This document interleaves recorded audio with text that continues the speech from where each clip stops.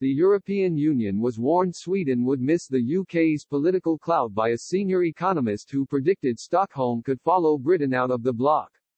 Brussels has been embroiled in days of political infighting as its botched handling of the coronavirus vaccine rollout sparked anger across its member states. The European Commission, headed by President Ursula von der Leyen, put a temporary measure in place to restrict the exports of vaccines produced in the bloc amid an ongoing row with pharmaceutical company AstraZeneca. It claimed it is concerned about how some manufacturers within the bloc had been handling orders, while AstraZeneca told the bloc it would not be able to supply as many vaccines as expected to the EU at the present time.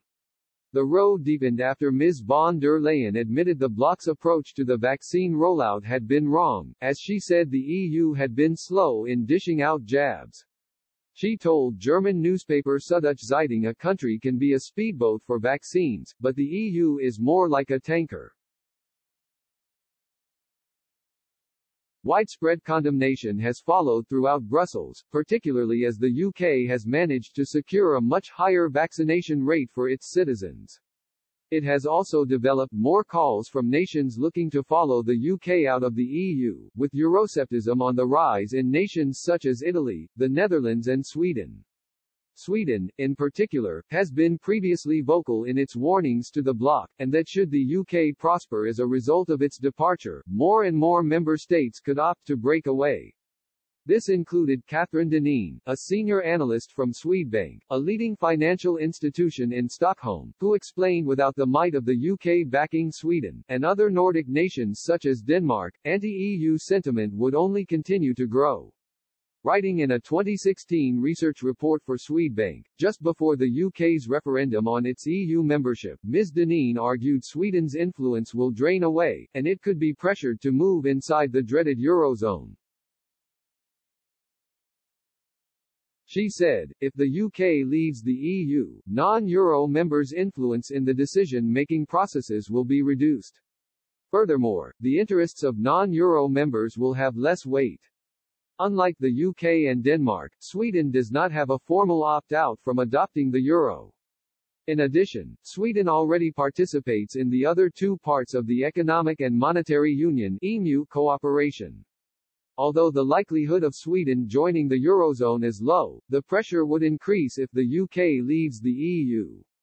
Ms. Deneen added, nevertheless, Sweden would lose political clout given a Brexit. Without the UK, Sweden would lose its most important ally in the EU and the possibility of getting important issues through the system would diminish. She also advised support for continued Swedish membership in the EU has declined, and if Brexit were achieved we expect demands for Sweden to also exit the EU. Sweden and the UK's relationship has blossomed during their time together in the bloc, with both voting together on 88% of EU measures between 2009 and 2015. Famously, they also led a remarkable charge to secure the first-ever EU budget cut back in 2013. But with the UK now gone, the likes of Stockholm and Denmark have lost a valuable ally in EU decision-making, political scientist Simon Hicks warned.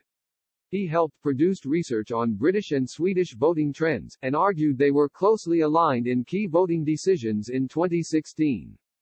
This view was echoed by Per Triding, the Deputy Chief Executive Officer of the Chamber of Commerce and Industry of Southern Sweden, who added in a piece for The Local that year, the UK is one of Sweden's most important trading partners and Brexit would over time erode that relationship to the cost of billions for both parties.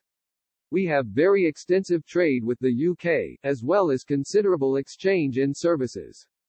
In 2016 there was an appetite for Swexit, as a poll by TNS-SIFO found that 36% would be in favor of quitting the EU, while 32% were against.